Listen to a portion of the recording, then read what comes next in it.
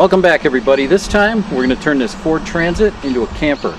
Reversible at any time back to stock and convertible for passenger use.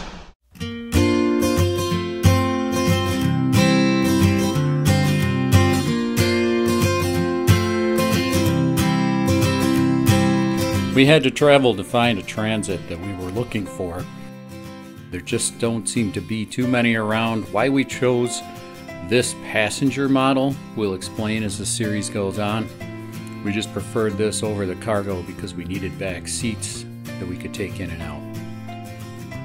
We'll show you how we built this bed frame that lifts from the front and from the back for storage, and also how we used some thin slate insulation in the roof, how we added shore power and built window covers. We'll spend some time in the shop and explain how this electrical system works, a seat swivel installation, a backup camera, and most importantly, a roof vent, which creates extra challenges when you're installing this into a passenger model.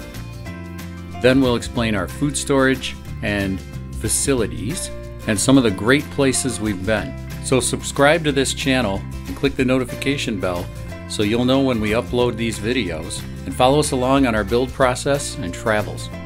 Thanks for watching.